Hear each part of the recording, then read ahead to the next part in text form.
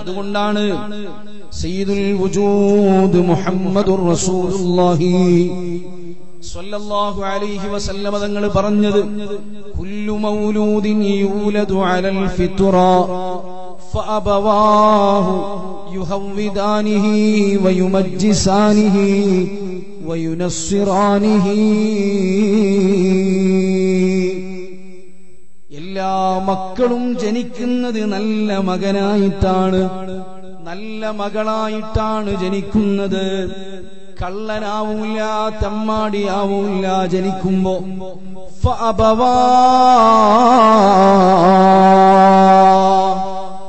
ഓരോ മകനും പ്രത്യേകമായ സ്വഭാവത്തിലൂടെ വളരുന്നത്, അതിനുവേണ്ട സംവിധാനങ്ങൾ ഒരുക്കുന്നത് അവന്റെ പേരന്റാണെന്ന് സയ്യിദുൽ വജൂദ് മുഹമ്മദ് മുസ്തഫ അൻത തത്ലുഉ ബൈനനാ ഫിൽ കവാകിബി കൽ ബുദൂർ ബൽ വഅശ്റഫു മിൻഹു യാ സയ്യിദി ഖൈറൻ നബി അസ്സലാത്തു അലൻ നബി الشفيع الأبتهي والحبيب العربي. മക്കൾക്ക് കൃത്യമായ റൂട്ട് പറഞ്ഞു കൊടുക്കേണ്ടത് വാപ്പയാണ്, ഉമ്മയാണ്. നമ്മുടെ മക്കളുടെ വഴി പറഞ്ഞു കൊടുക്കേണ്ടത് നമ്മുടെ രക്ഷിതാക്കളാണ്. അവരേത് ലക്ഷ്യത്തിന് വേണ്ടിയാണ് ജീവിക്കേണ്ടതെന്ന് പറയേണ്ടത് അവന്റെ വീടിന്റെ അകത്തളങ്ങളിൽ നിന്നാണെന്ന് സയ്യിദുൽ വജൂദ് മുഹമ്മദ് മുസ്തഫ. അതുകൊണ്ടാണ് ഹബീബായ നബി തങ്ങൾ ധാരാളം ഹദീസ് അവിടുത്തെ മഹബ്ബത്തിനെ കുറിച്ച് പറഞ്ഞുവെങ്കിലും അല്ലിമൂ ഔലാദകും മഹബ്ബത റസൂലില്ലാഹ്. ആദ്യമായി പഠിക്കേണ്ട സ്നേഹം ഹബീബിന്റെ മഹബ്ബത്താണ്. ആദ്യമായി കൽബിന്റെ അകത്തേക്ക് വരേണ്ടത് ഹബീബിനെ പറ്റിയുള്ള ആലോചനകളാണ്. അത് മനസ്സിലിങ്ങനെ മൊട്ടിട്ട് വന്ന പിന്നെ കൽബിലേക്ക് കള്ള് വരില്ല, പ്രണയം വരില്ല, തെമ്മാടിത്തം വരില്ല. ആ നാവ് കൊണ്ട് കഞ്ചാവ് വലിക്കൂല, ഒന്നുമേ പറയൂല. എഫക്റ്റീവ് പാരന്റിംഗ് എന്ന് പറയുന്നത് നമ്മുടെ ചെറുപ്പം മുതലേ നമ്മളെ മനസ്സിൽ ഇങ്ങനെ ഇട്ടുകൊടുക്കേണ്ട കുട്ടികളെ കൽബിൽ. കുട്ടികളെങ്ങനെ നന്നാവാൻ, നമ്മളിങ്ങനെ ഒരു വയൽ നടക്കുമ്പോ ലിസ്റ്റ് ഇങ്ങനെ വായിച്ചാൽ മക്കള് നന്നാവാൻ 101 റുപ്യ അല്ലെങ്കിൽ 11 റുപ്യ, കുറച്ച് പൈസ കൊടുക്കുള്ളൂ അത്ര വിഷയങ്ങൾക്ക്. 11 റുപ്യ അല്ലെങ്കിൽ 13 റുപ്യ 50 പൈസ അങ്ങനെയാ കൊടുക്കുക. ഇതെങ്ങനെയാ നന്നാവാ? നമ്മൾ നന്നാകുന്നതിന് വേണ്ടിയുള്ള ശ്രമങ്ങൾ നടത്തണം. കുട്ടീന്റെ മനസ്സെന്ന് പറഞ്ഞാൽ ആ കൽബിലേക്ക് ഇങ്ങനെ ഇട്ടുകൊടുത്താൽ അതിങ്ങനെ മനസ്സിലേക്ക് വരും. ചെറുപ്പത്തിലെ എന്തു പറഞ്ഞോ അതങ്ങനെ വരും. അവർക്ക് പഠിപ്പിക്കേണ്ട ആലോചനകൾ അവർക്ക് അറിയിച്ചു കൊടുക്കണം. അതുകൊണ്ടാണ് എല്ലാ വയതിലും ഉസ്താദുമാര് പറയാറുണ്ട്, കുട്ടികളെ ആട്ടിയിട്ട് താലോലം പാടുന്ന സമയത്ത് പോലും വെറുതെ മൊബൈലിൽ നിങ്ങൾ അനാവശ്യമായ പാട്ടുപോലും വെച്ചു കൊടുക്കരുത്. ഡാഡി മമ്മി വീട്ടിലില്ല എന്ന് പറഞ്ഞിട്ടാണ് ഈ കുട്ടീനെ ആട്ടണതെങ്കിൽ പിന്നെ ആ കുട്ടി വീട്ടിലില്ലാത്ത സമയം നോക്കി ഇങ്ങനെ നോക്കി നടക്കും. ലാ ഇലാഹ ഇല്ലല്ലാഹ് പഠിപ്പിച്ചു കൊടുത്തോളൂ. ആ കുട്ടിയെ ചെറുപ്പത്തിലെ നമ്മളെ കുട്ടികൾക്കൊരു സ്വഭാവമുണ്ട്, ഉപ്പയും ഉമ്മയും നിസ്കരിക്കണ വീടാണെങ്കിൽ ആ കുട്ടി ചെറുപ്പത്തിൽ ഇങ്ങനെ നിസ്കരിക്കാൻ പഠിക്കും. അതിനുള്ള ശീലങ്ങൾ വരും. ചെറുപ്പകാലങ്ങളിലുള്ള ശീലം മറക്കുമോ മനുഷ്യനുള്ള കാലം. ആരും ആയിക്കോട്ടെ പറഞ്ഞത് എന്തൊരർത്ഥവത്തായ വരികളാണ്. നമ്മുടെ കുട്ടിയുടെ 1ാമത്തെ യൂണിവേഴ്സിറ്റി എന്ന് പറയുന്നത് മദ്രസ തുടങ്ങുന്നതിന് മുമ്പ് നമ്മുടെ ഉമ്മമാർ നമ്മുടെ വീട്ടിൽ നിന്ന് ആരംഭിക്കേണ്ടതാണ്. തെറ്റാത്ത യുവത്വം വേണോ മക്കള് വേണോ ആരംഭിക്കേണ്ടത് അവിടെ നിന്നാണ്. അവിടെ നിന്ന് നമ്മൾ അതിന്റെ പാഠങ്ങൾ കൊടുക്കണം. അതിന് പല ഘടകങ്ങളുണ്ട്. ജനിച്ചാൽ മാത്രല്ല, ജനിക്കണതിന് മുമ്പ് ശ്രദ്ധിക്കണം. ഗർഭം ധരിക്കണതിന് മുമ്പ് ശ്രദ്ധിക്കണം. അതെങ്ങനെയാ? ഗർഭാകാൻ വേണ്ടിയിട്ട് ഭാര്യയും ഭർത്താവും തമ്മിൽ ബന്ധപ്പെടുമ്പോ ശ്രദ്ധിക്കേണ്ട ഘടകങ്ങളുണ്ട്. ഹലാലായ രൂപത്തിലായിരിക്കണം അവരുടെ ബന്ധങ്ങൾ തുടങ്ങേണ്ടത്. അങ്ങനെ തുടങ്ങിയതൊക്കെ ഒന്നിനോടൊന്നിങ്ങനെ കണക്റ്റഡ് ആണ്. നമ്മൾ വിചാരിക്കും മംഗലം കഴിച്ചേ പിന്നൊന്ന് നന്നായാൽ മതി, അതുപോലെ അതിന് മുമ്പന്നെ നന്നാവണം. കല്യാണം കഴിക്കുമ്പോ നന്നായാൽ പോരാ, അതിന് മുമ്പ് നന്നാവണം. കെട്ടാൻ പോകുന്ന പെണ്ണ് അത് കൃത്യമായി നമ്മുടെ മനസ്സിൽ സയ്യിദുൽ വജൂദ് മുഹമ്മദ് മുസ്തഫ സല്ലല്ലാഹു അലൈഹി വസല്ലം തങ്ങൾ പറഞ്ഞ പൊസിഷൻ അനുസരിച്ച് ഇങ്ങനെ ജീവിക്കുന്നതായിരിക്കണം. കുട്ടികളെ കൽബ് അങ്ങനെയാണ്, എന്തു പറഞ്ഞാലും പെട്ടെന്ന് അത് ആക്സെപ്റ്റ് ചെയ്യും. അവര് കണ്ടില്ലേ, സ്കൂളിൽ പോയാൽ നല്ല തെറിയാണ് അവര് പഠിക്കുന്നത്, പിന്നെ വീട്ടിൽ വന്നാൽ അതായിരിക്കും അവര് പരിശീലിക്കുന്നത്, അതായിരിക്കും അവര് നമ്മൾ ആവശ്യത്തിന് വിളിക്കുന്നത്. കാരണം എന്താ? കുട്ടികളെ കൽബതാണ്. അതേ സമയത്ത് നിങ്ങൾ നല്ല പാട്ടാണോ, ഇപ്പൊ ഉമ്മമാരെന്താ ചെയ്യണത്? ഉമ്മമാര് വീട്ടിൽ ചോറ് വെക്കുമ്പോഴായിരിക്കും കുട്ടി കരയാം. അപ്പൊ വേഗം എന്ത് ചെയ്യും? മൊബൈലിൽ നല്ല ഒന്നാം തരം പാട്ടുണ്ടാവും, ടിക്ടോക്കോ വേറെന്തെങ്കിലും ഒന്നും ഉണ്ടാവും, എടുത്തു കൊടുക്കും കുട്ടിയേക്ക്. ഉമ്മാക്ക് ചോറും വെച്ച് കുട്ടിയേക്ക് സമാധാനം. ഈ കുട്ടി അതിങ്ങനെ കേട്ട് വളരണം, അതിങ്ങനെ കേട്ട് വളരെയാണ്. എന്തിന്?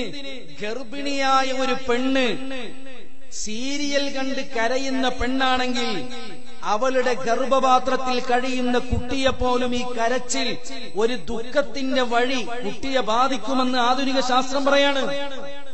എപ്പോ നോക്കിയാലും പണിയൊന്നുമില്ലല്ലോ, ഓള് ഗർഭിണി എന്ന് വിചാരിച്ചിട്ട് ഇങ്ങനെ ആൾക്കാർ പരിഗണിക്കും. ഒരു പണിയില്ല, 1 by 1 ഇങ്ങനെ ധാരാവായി കണ്ട് ഇതിങ്ങനെ എന്തൊക്കെ ഇമോഷനാണോ ഉണ്ടാവുന്നത്, ആ ഇമോഷനൊക്കെ ഗർഭപാത്രത്തിലുള്ള കുട്ടിയെ ബാധിക്കും. ചിലപ്പോ ചവിട്ടും കിട്ടും പള്ളേ കൂടെ, കുട്ടിക്ക് ചിലപ്പോ സഹിക്കുന്നുണ്ടാവില്ല. എന്റെ ഉമ്മ ഒരു പോത്തായി പോയല്ലോ എന്ന് ചിലപ്പോൾ ഉള്ളെന്ന് പറയാനുണ്ടാവും. അത് നമ്മൾ ശ്രദ്ധിക്കേണ്ടതാണ്. എപ്പോഴും നമ്മളെ സാഹചര്യം എന്തൊക്കെയാണോ, ഇനി കുട്ടിക്ക് കൊടുക്കാണ് മുലപ്പാല് കുട്ടിക്ക് കൊടുക്കുമ്പോ പോലും ശ്രദ്ധിക്കണം, നമ്മൾ തിന്നുന്ന ഭക്ഷണം ഹലാലാവുകയാണെങ്കിൽ അതിൽ നിന്നുണ്ടാവണം മുലപ്പാല് കൊടുക്കുന്നതെങ്കിൽ കുട്ടിയുടെ ബ്ലഡ് വളരെ പ്യൂരിഫൈഡായി. അള്ളാഹു നമ്മളെ മക്കളെ നന്നാക്കട്ടെ.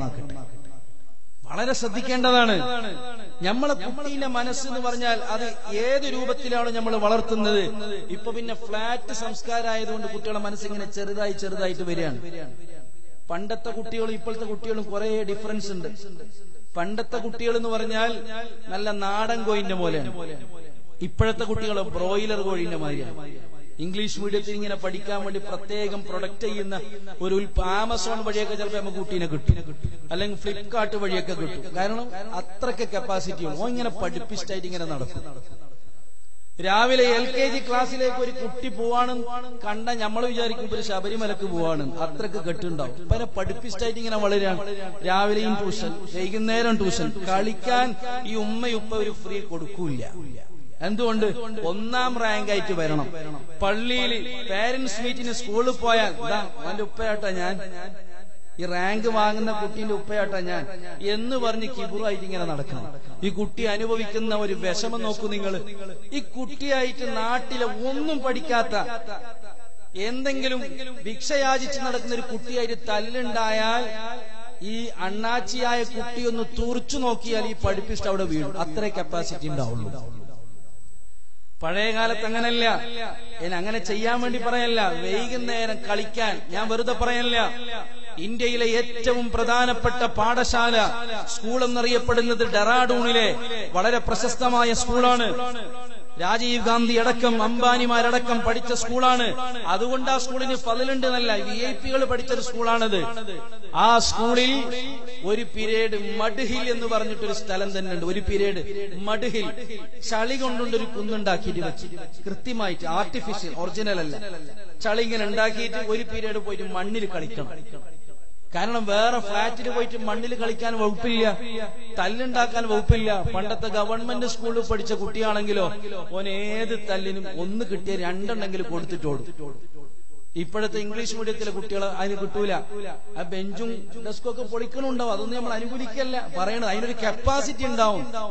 സ്കൂളിലേക്ക് പോണ സമയത്ത് ഓന്റെ ഒരു കീശയിൽ 2 ബോളും മറ്റേ കീശയിൽ മട്ടക്കണ്ണത്തിന്റെ ബാറ്റൊക്കെ ആയിട്ടായിരിക്കും പോവാ. ഇപ്പോ കുട്ടികൾക്ക് അതിനൊന്നും സമയമില്ല, കളിക്കാൻ സമയമില്ല. എന്റെ പ്രിയപ്പെട്ട ഉമ്മമാരോട് പറയണത്, ഉസ്താദുമാർ എന്ത് പറയുമെന്ന് എനിക്കറിയില്ല, വൈകുന്നേരം കുട്ടികളെ കളിക്കാൻ വിടണം. അവരെ മനസ്സ് വിശാലമായി വളരണം. ഇത് വയല് പറയേണ്ട മാറ്ററല്ല, ഇത് നമ്മുടെ ജീവിതത്തിൽ പകർത്തേണ്ട വിഷയമാണ്. ഇസ്ലാമിക് സൈക്കോളജി പറഞ്ഞത് സയ്യിദുൽ വജൂദ് മുഹമ്മദ് മുസ്തഫ സല്ലല്ലാഹു അലൈഹി വസല്ലം കുട്ടികളോടൊന്നിച്ച് കളിക്കാൻ കണ്ടില്ലേ നിങ്ങൾ? ആരംഭപ്പൂവായ പൊന്നു മുസ്തഫ സല്ലല്ലാഹു അലൈഹി വസല്ലം അവിടുന്ന് സുജൂദ് ചെയ്യുമ്പോ ഹസനൈനി റളിയല്ലാഹു അൻഹുമാ ഒരാള് വന്നിട്ട് ഹബീബിന്റെ കഴുത്തിലോട്ടിരിക്കും, എന്നിട്ട് മൂക്ക് തിരിക്കും, ചെവി തിരിക്കും, ബൈക്ക് റേസിംഗ് നടത്തും, കുതിരപ്പന്തയം നടത്തും. ഹബീബ് സുജൂദിൽ അങ്ങനെ തന്നെ കിടക്കും. ആരാണ് ആ കിടക്കുന്നത്? ഈ ലോകത്തിന്റെ മുത്താണ് ആരംഭപ്പൂവായ പൊന്നു മുസ്തഫ സല്ലല്ലാഹു അലൈഹി വസല്ലം. അത് കഴിഞ്ഞാൽ മോളെ വിളിച്ചിട്ട് ചൂടാവൂല, ശ്രദ്ധിച്ചൂടെന്ന് പറയില്ല. കാരണം എന്താ? കുട്ടിക്ക് റാഹത്തുണ്ടായിക്കോട്ടെ. ഒരിക്കലും റസൂലുള്ള പറയാണ് സല്ലല്ലാഹു അലൈഹി വസല്ലം, നിസ്കാരം ഭയങ്കര സ്പീഡിൽ നിസ്കരിച്ചു. സ്പീഡിൽ നിസ്കരിച്ചപ്പോ ബാക്കിൽ ഇരിക്കണവർക്ക് ഒരു കൺഫ്യൂഷൻ ഉണ്ട്, എന്താ ഇന്ന് ഇത്ര സ്പീഡ്? അപ്പൊ നിസ്കാരം കഴിഞ്ഞ ഉടനെ ഹബീബ് പറഞ്ഞു സല്ലല്ലാഹു അലൈഹി വസല്ലം, ഞാൻ സ്പീഡിൽ നിസ്കരിക്കാനുള്ള കാരണം എന്താണെന്നറിയും? ഒരു കുട്ടീന്റെ കരച്ചിൽ കേൾക്കുന്നുണ്ട്. ആ കുട്ടീന്റെ ഉമ്മ ചിലപ്പോ അല്ലെങ്കിൽ ആ കുട്ടീന്റെ പേരന്റ് ഈ ചുറ്റുവട്ടത്ത് ഉണ്ടാവും. അവരെ പരിഗണിക്കാൻ വേണ്ടിയിട്ടാണ് അങ്ങനെ ചെയ്തത് എന്ന് സയ്യിദുനാ റസൂലുള്ളാഹി സ്വല്ലല്ലാഹു അലൈഹി വസല്ലം. ഉപ്പമാര് മനസ്സിലാക്കേണ്ട ഒരു കാര്യമുണ്ട്. ചില ഉപ്പമാരൊരു വിചാരമുണ്ട്, എന്താണ്? ഉപ്പയാണെങ്കിൽ മൻമോഹൻ സിംഗിന്റെ പോലെ ആയിരിക്കണം, കൊല്ലത്തിൽ 2 കുറിയെ ചിരിക്കാൻ പറ്റുള്ളൂ. മൂപ്പര് മോശാണെന്നല്ല, ഞാൻ പറഞ്ഞൊരു ഉദാഹരണം പറഞ്ഞു, വളരെ കുറച്ച് മാത്രം ചിരിച്ചു പോയാൽ ഉപ്പാന്നുള്ള ഒരു ഇതങ്ങോട്ട് പോയി കിട്ടും. നിങ്ങൾ ആലോചിച്ച് നോക്കി, എന്തൊരു അബദ്ധാണ്. ഒരു മോനെ ഇതെന്റെ ഉപ്പയാണ്, ഉപ്പ എന്ന് പറയുന്നത് ഒരു അഭയത്തിന്റെ പ്രതീകമാണ്. എന്തു പറയാൻ പറ്റണം? ഉപ്പാന്റെ അടുത്ത് ചെന്നിട്ട് പറയാനുള്ളൊരു ധൈര്യം ഈ കുട്ടിക്ക് കിട്ടണമെങ്കിൽ ഇടയ്ക്കെപ്പോഴെങ്കിലും ഒന്ന് ചിരി പാസാക്കണം, ഒന്ന് ചുംബിക്കണം. മഹാന്മാരായ പണ്ഡിതന്മാര് പറയുന്നതാ ശൈലിയാണ്. ഹബീബായ നബിതങ്ങളുടെ വർത്തമാനവും ആ വഴിക്കാണ്. ഓ ഉപ്പമാരേ, നമ്മുടെ സ്വഭാവം എങ്ങനെയാണോ അതുപോലെയാണ് അവര് വളരുന്നത്. നമ്മുടെ മനസ്സ് എങ്ങനെയാണോ അതുപോലെയാണ് വളരുന്നത്. ആയിഷ ബീവി റളിയല്ലാഹു അൻഹ അവിടുത്തെ വീട്ടിലിങ്ങനെ നിൽക്കുന്ന സമയത്ത് തൊട്ടരികത്തൂടെ ദഫ് മുട്ടുന്ന എത്യോപ്യൻ സംഘങ്ങൾ ഇങ്ങനെ പോവാണ്. ആയിഷ ബീവി റളിയല്ലാഹു അൻഹ ഹബീബിന്റെ ഭാര്യയാണ്, ചെറിയ പ്രായമുള്ള ഭാര്യയാണ്. റസൂലുള്ളാഹി സ്വല്ലല്ലാഹു അലൈഹി വസല്ലം ആയിഷ ബീവി റളിയല്ലാഹു അൻഹ ഹബീബിനോട് എന്നിട്ട് പറയാണ്, നബിയെ, ആ ദഫ് മുട്ടുന്ന സംഘത്തെ ഒന്ന് ഇങ്ങോട്ട് വിളിക്ക്, മുറ്റത്ത് നിന്ന് മുട്ടിപ്പിക്ക്. ഭാര്യയാണ് പറയണത്. ചൂടായോ? വിളിച്ചു സയ്യിദുനാ റസൂലുള്ളാഹി. വിളിച്ചു എന്ന് മാത്രല്ല, വിളിച്ചിട്ട് പിന്നെയും ഇങ്ങനെ കുറെ നേരപ്പോ നമ്മളെ വീടിന്റെ കൗക്കോലൊക്കെ പിടിച്ചിട്ട് വീട്ടുകാരൻ നിൽക്കണത് പോലെ ഹബീബ് ഇങ്ങനെ നിന്നിട്ട് സല്ലല്ലാഹു അലൈഹി വസല്ലം ചോദിച്ചു, ആയിഷു മതിയായില്ലേ? കുറച്ചും കൂടെ കഴിയട്ടെ നബിയെ സല്ലല്ലാഹു അലൈഹി വസല്ലം. പിന്നെയും ചോദിക്കാണ്, മതിയായില്ല? ഇല്ല, കുറച്ചും കൂടെ കഴിയട്ടെ.